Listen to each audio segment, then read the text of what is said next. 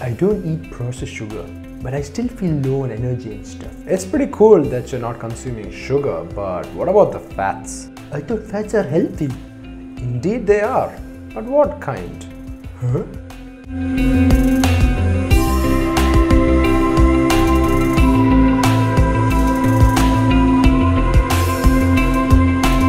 Certain fats found in pizza, donuts, those kind of foods are actually much worse than sugar.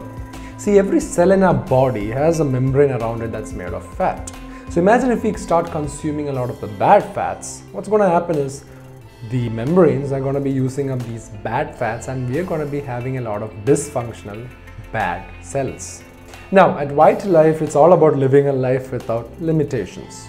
So I'm not going to tell you to not eat these foods at all, but moderation is key. Plus the biohacks that can be really useful to negate most of its effects.